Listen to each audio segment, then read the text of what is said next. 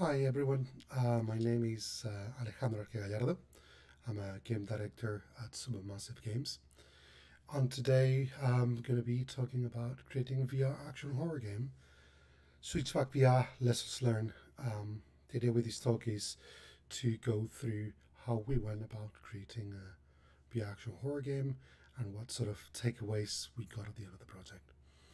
And I would recommend for everyone trying to do a VR game.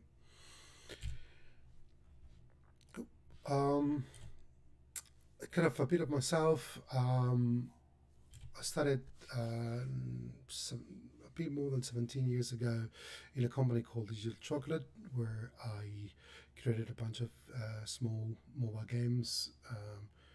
Where the time where there were no iPhones and stuff like that, so I managed to learn a lot of things there. Where the company shifted to a free-to-play towards the end of the time I was there, so I learned a bit more of not only game design but monetization, which was quite nice. Then from there I moved to Gameloft at Gameloft Madrid in Spain, where I started working on what you can consider a bit of like a AAA mobile games, still free to play, but more kind of heavy on systems and level design.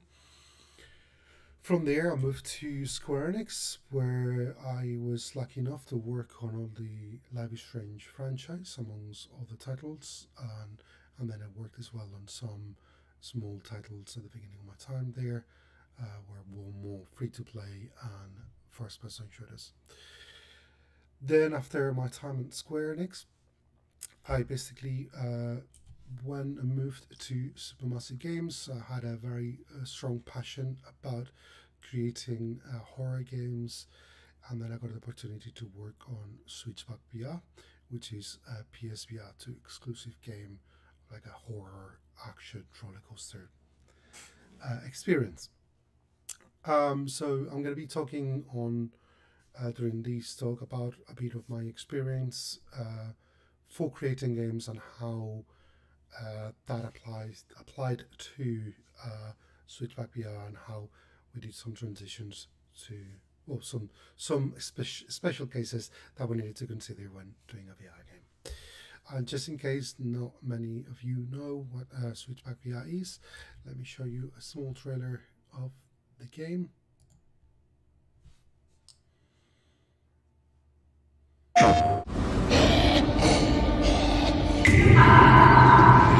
In your darkest moment,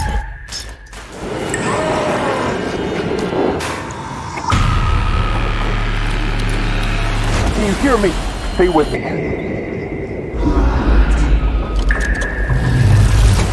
what would you do to hang on to life?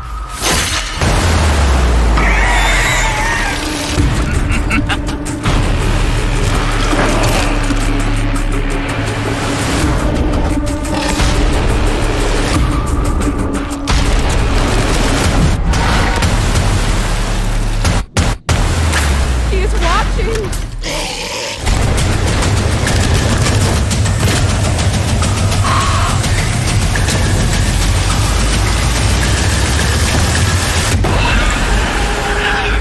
Let's play a little more.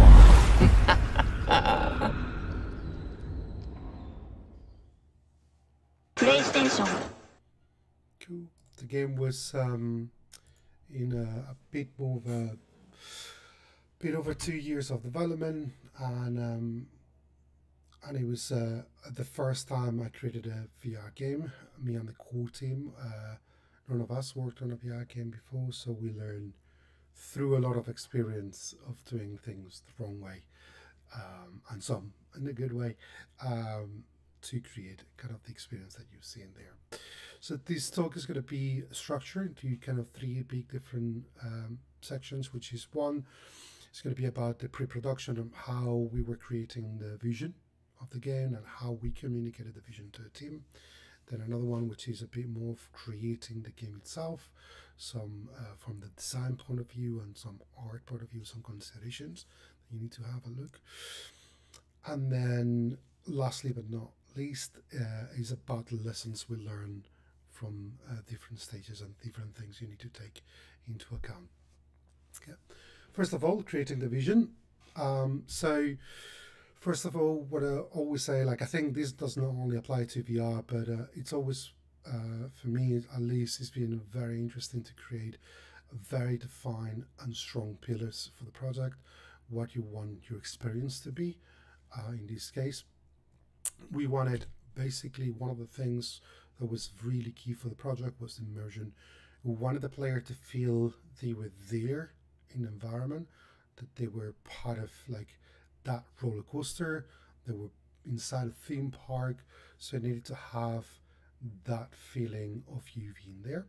That was a key thing for us that then transpired to the rest of the project.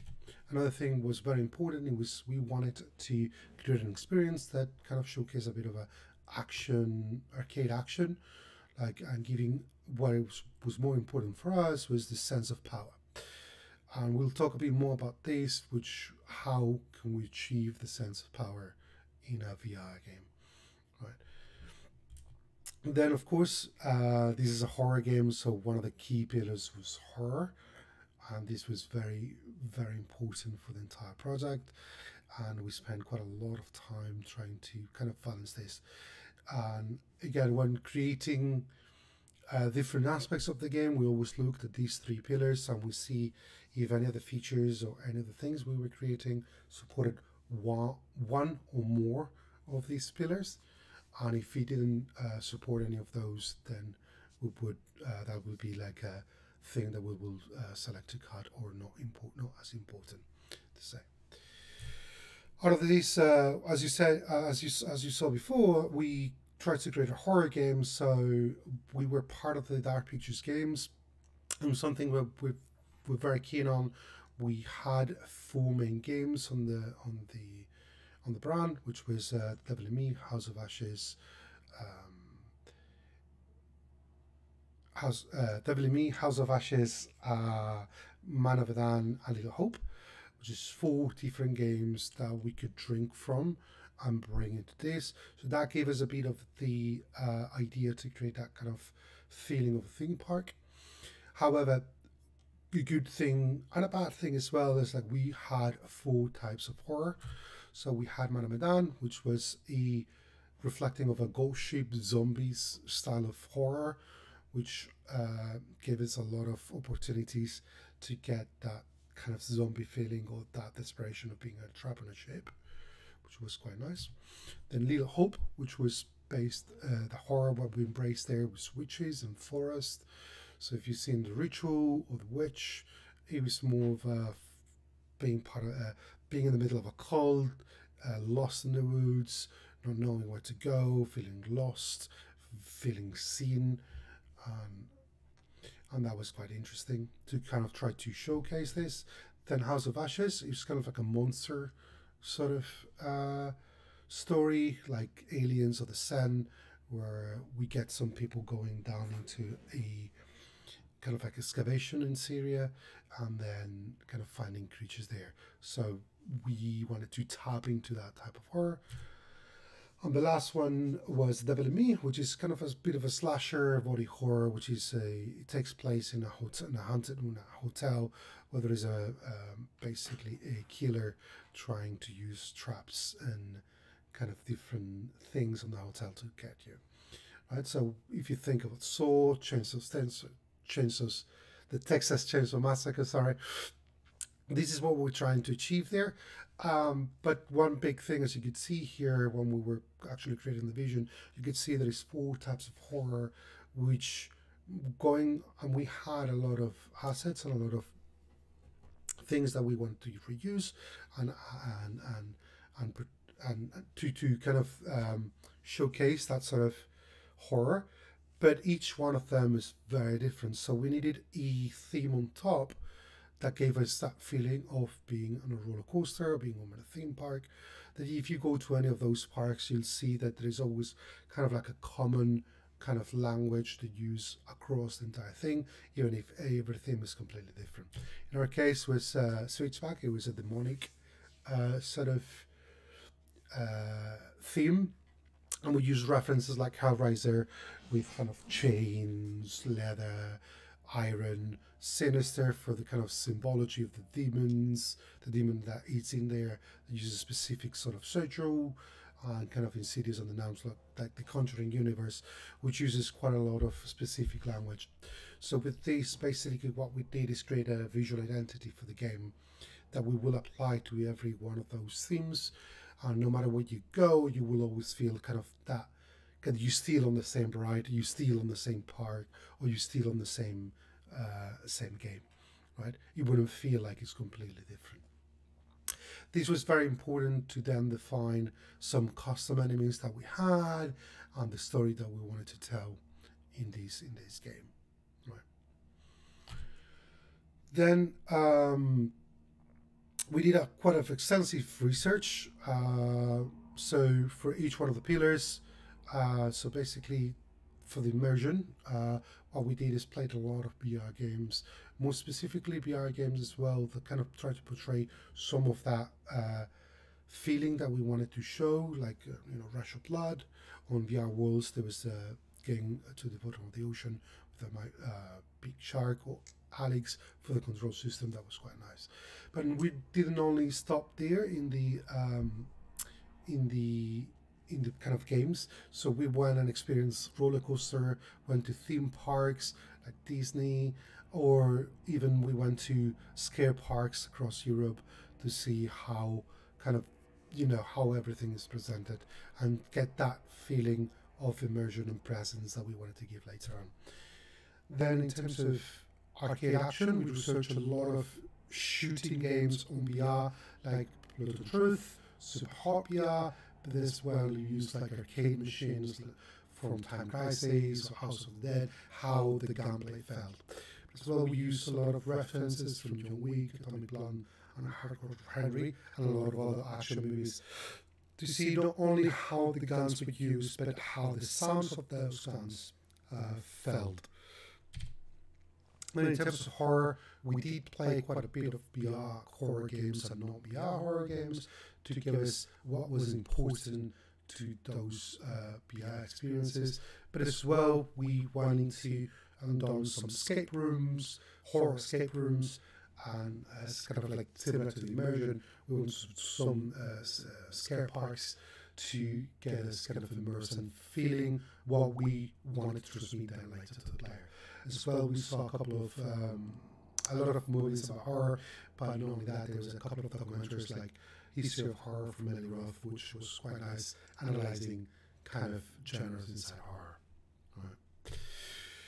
Then, once we had all this, we kind of wanted to,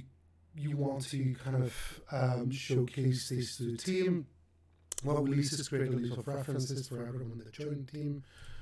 So we created a playlist of music to kind of, so people could put that playlist while they were working, if they wanted to, of course, and kind of get immersed into the soundscape that we wanted for the game, right? Then we did a bunch of key arts for different places for each one of the themes, so the main theme, to kind of give the mood to what we were trying to achieve, as well as creating a movie list per theme. Then this kind of was always there, so people can always check.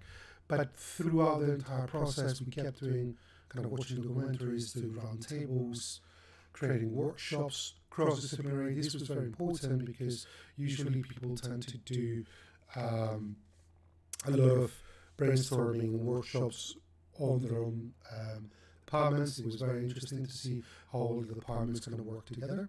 Then as well, we kept going to escape rooms and our experiences throughout the entire process. Cool. So now that we're here, how we went about to create the game. So you need to consider certain things when you start creating VR games. One of the biggest ones for us was you have no camera control, and this was very important because you cannot move the camera. I mean, you can, but that will create probably some dizziness to the player, so you need to control very clearly how, and very careful how you move. But not only that, you do not know where the player is looking at any given time. Therefore, grabbing the attention of the players was very important, and it is very important. Then in case of PSVR 2, some of the features on PSVR 2, like eye tracking or rumble on the headset, can be disabled. Therefore, you needed to create systems that will still work when those features were not enabled, right? And then, of course, testing. How much, like creating focus tests and so on, and even testing in the studio for developers testing this will take time, and you need to consider this, and we'll talk later on. You need to consider this into your schedule to make sure you understand that testing on VR is not the same as testing on your PC or your console, right? Not only this, in terms of camera controls, you need to be aware as well that all the effects that you usually have on a normal game, like chromatic aberration, certain kind of effects that you might do on the camera lens, will not work, or will work not as you want it on a VR. So when trying to do all those things, you need to take into account that they may not work, or they may give a very dizzy or weird sensation to the players. Then something else we started doing a lot was creating a set of guidelines and rule sets to create the game. In our case, because it was a roller coaster that you will be moving most of the time, so we started creating some prototypes where we experimented with shooting stationary targets, moving target, and so on. We checked how much maximum speed that you could reach without getting dizzy or without feeling really bad, how the turns should go, and creating that rule set to create the roller coaster. Not only that, kind of creating rule sets for dodging obstacles. It's quite nice that you be able to move while playing to avoid objects and things like this. However, the amount of movement of your head needs to be considered so people do not get exhausted while playing, and as well as how to create puzzles on a place where you keep on an experience that you keep constantly moving. Not only that, but as well as important as the other ones, we created testing rules. So this was very important, and we discovered it the wrong way. Like, for example, I'll give you kind of a bit of when to test and how to test the game. In our case, for example, it was very important not to test the game after lunch or after you have eaten something, because you could provoke quite dizziness, or if you're not feeling very well, or we were said about taking breaks if you test for a long period of time, or for example not touching someone that is testing, because that could scare that person, and that will not be good, right? And it has happened by mistake sometimes, that you kind of approach someone like you do in an office and touch them, like, hey, how are you doing, or kind of try to talk to them, and they kind of jumped and nearly punched different people because of it. So these are were very, very interesting and important to get. Now, once you start building your systems, we wanted to create a sense of power. To create sense of power, what we did is kind of work a lot into the feeling of the weapons. So how it will feel kind of shooting. So thanks to the PSVR 2, we had haptic feedback and adaptive triggers that allow us to kind of create that kind of resistance on the gun, on the trigger, and not only that, kind of be able to reproduce the feeling of the gun in your hand with the haptics. We kind of created a lot of different types of weapons, so because if you get used to one single weapon, it will probably, your sense of power will start decreasing. So we keep getting players different type of weapons to keep that sense of power. As well, we try to give a very unique identity per each gun that we had. So if you try to reproduce a normal gun sound, it's actually quite small and tiny. But if you, for example, grab John Wick and you could hear the gunshots are kind of very amplified and very, it feels very strong. So we use kind of like an audio identity for that. And not only that, we use a 3D audio, therefore it was not the same if you were kind of aiming kind of very far away from you or you were firing next to you. The feeling of kind of proximity was quite big.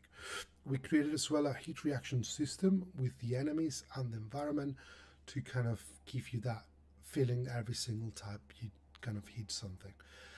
And then as well, we did consider for some time to if we could have weapon jamming or something like this. And it was very, so we tried it, but we felt like it was very, it felt very wrong.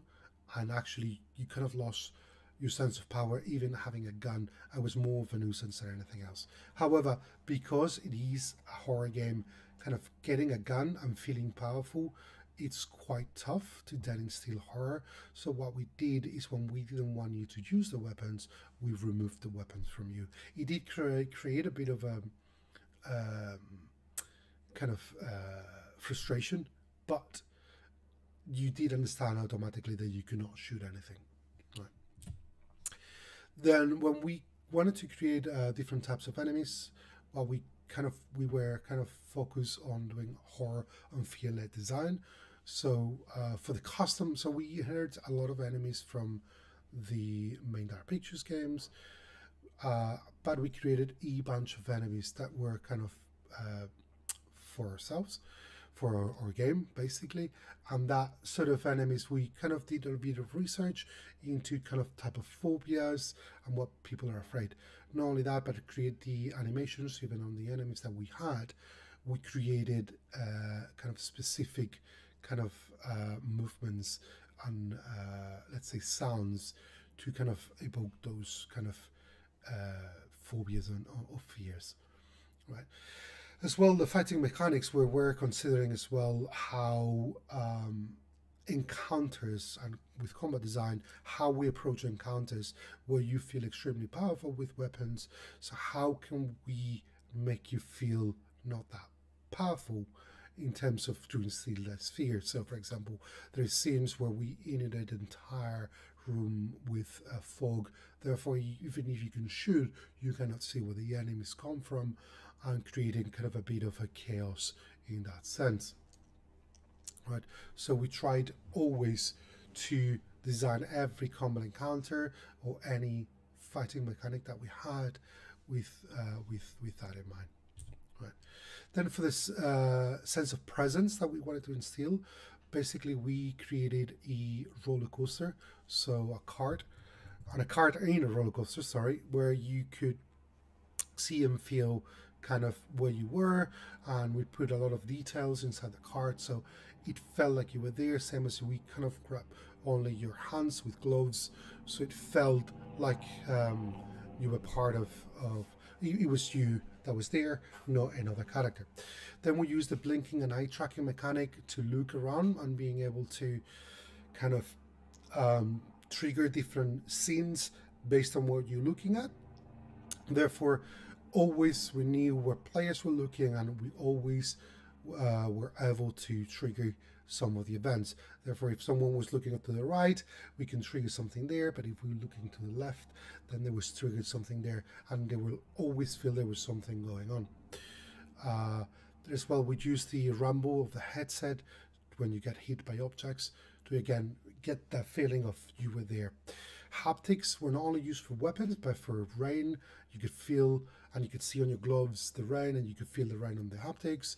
But as well, when you go up on those roller coaster moments where your track keeps going track, track, track, track, track, track, track, track. Then as well, we tried to use the diegetic UI, which was very important for us.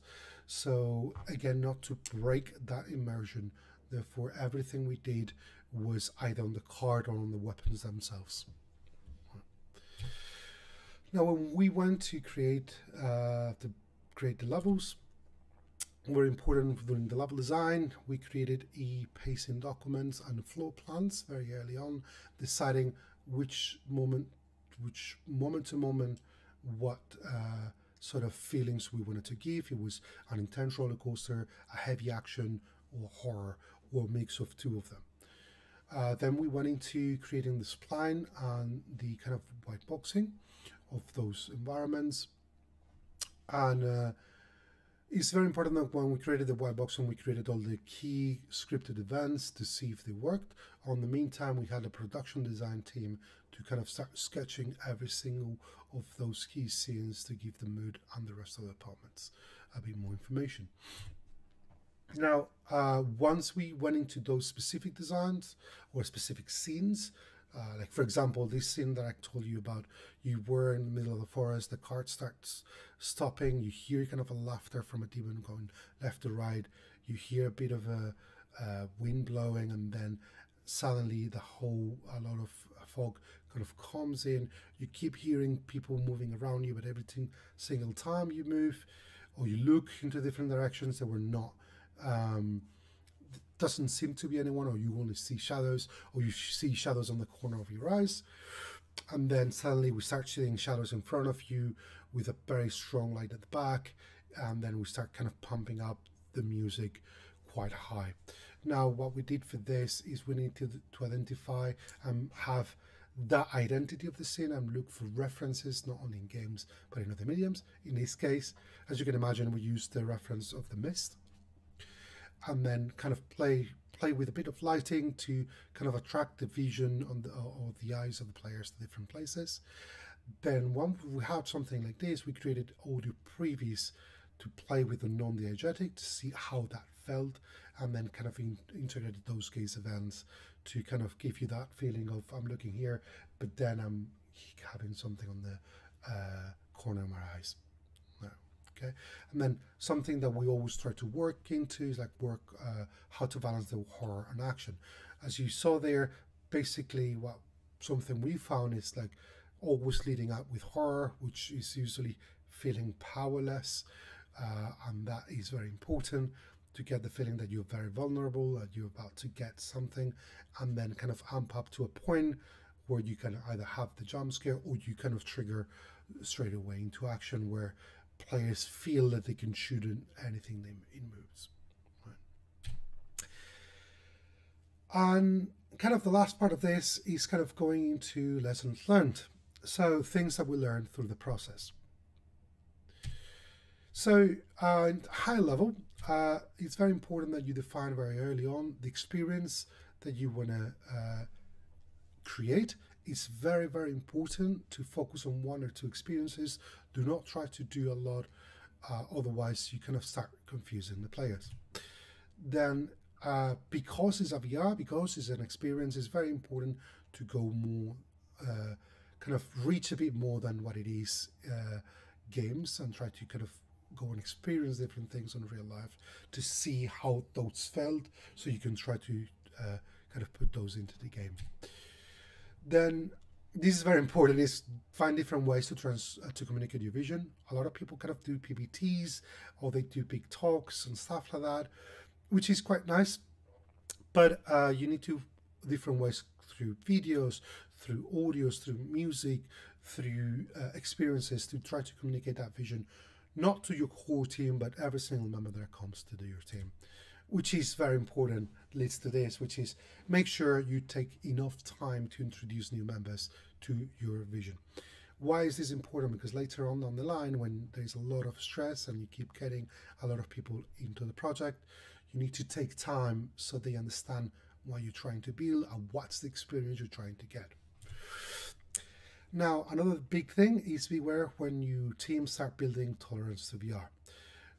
During the 2 years and something that we created the game, at the beginning we had a very low tolerance to the VR. The more we used, the more tolerant we were. Therefore, we couldn't feel how easy roller coaster was or not. So we need to keep getting new people to test the game for us sometimes. Plan your focus test. This is very important to do from the very beginning. And I'll say this because not all the testing facilities will have VR, and if they do have VR, they will have not that many headsets, so they will have to book things in advance, and your audience might be quite reduced.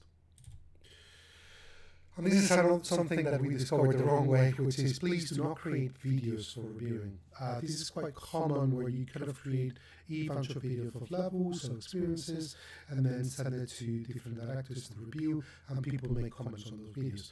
The problem creating videos is the experience that you see in the video is not the same experience that you see on VR. Therefore, when you give a feedback about something being too slow or not intense enough, might not be the reality inside the headset. So it's very important that anyone that needs to review the game or the scene puts the VR headset on. Create your memory budget very early on. This is extremely important, I said even in pre-production, because you need to get them to be running at 60 frames per second, otherwise you will get your team sick.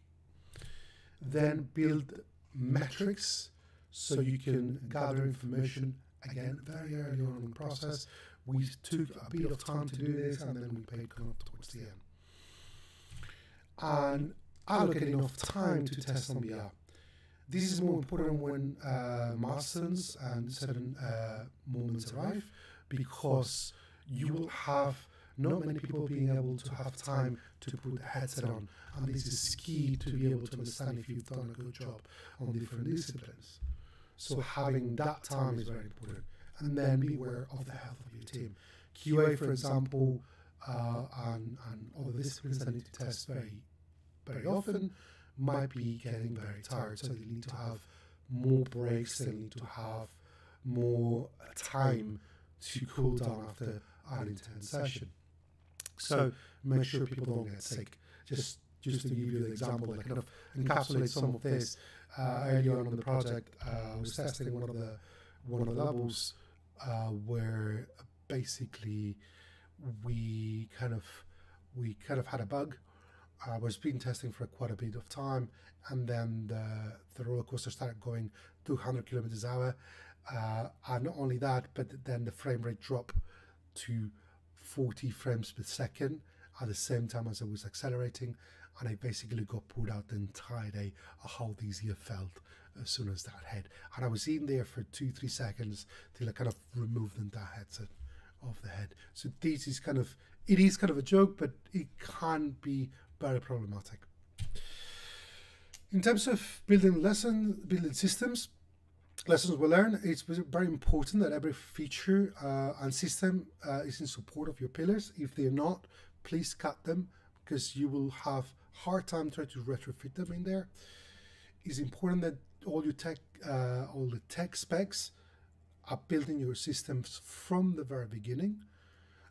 In our case, for example, the eye tracking came very late on the development process, so that's why, for example, we had to retrofit a lot of the designs into the existing game. Remember, you're developing for VR. That means that when creating encounters, when creating a new weapon, when creating a new enemy, make sure you put your headset on and see how that feels inside VR. I know I've been repeating a lot of tests on VR, but this was something that was very key. Another thing is that careful with sensory overload. Having a lot of VFX, sound effects, enemies on the screen, plus the UI of the blood splatter, and then you had your vibration on the head and your haptics on the hand can easily make people and players very tired. So if you need to have a lot of these things in, you need to create a priority to only display the ones, or display or show the ones that are more important. This is key, otherwise all your scenes will feel very chaotic and people will feel actually very dizzy with them. Another thing is prototype your UI very early on to see how it feels with the entire game. Moreover, if you want to do a UI that's diegetic. And then, as I said, test every single feature on VR. Now, for level design lessons, keep in mind your visuals from the very beginning. For example, lighting doesn't work exactly the same, so something on your screen will look, with a very nice lighting, will look very different once you put the headset on. So again, your lighting artists need to have that headset and testing their lighting solutions in the headsets. Proportions and animations will feel extremely different. Proportions, for example, when you create characters that are kind of normal height, they might feel quite small. So make sure you test all your assets in the VR headset from the very beginning, so you know if the proportions are good or not. Something we found out as well is the 3D audio is key to lead players to see what you want to see. Not only that, but kind of lighting as well. But having that sense of presence and getting something from the back, so you can kind of help guide where players are looking into. Right. Then the horror scenes, when you are going to build up those horror scenes, keep in mind that you need to build up that horror. Horror is not about the jump scare, it's about the anticipation. It's about slowing down everything, about kind of creating that dim light that suddenly kind of goes off with wind. It is very important to create that build up more than the final kind of jump scare at the end. Be focused and deliberate on the pacing of your scenes, which is do not do more than 2 things at once in one specific scene. So if you want to do horror and roller coaster, or if you want to do horror and action and roller coaster, it's very important that you focus on 1 or 2 areas only, so you can kind of put all your efforts to create that. And beware of the head movements when creating encounters. There's nothing more annoying than asking players to move from side to side, which is very, very exhausting.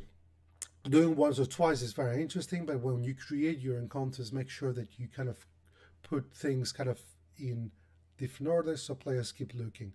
Now, putting one there and one on the other side where you could get players looking, that's fine, but not constant. Otherwise, again, people are going to start feeling lazy, they're going to start moving a lot the head, and it gets very tiring. And of course, test every single part of your level on VR, because it does not feel the same as testing it on the screen. Cool. And with that, I hope it's good and you all enjoyed this talk. Reach me on any of my social medias or LinkedIn, and have a great rest of the talks.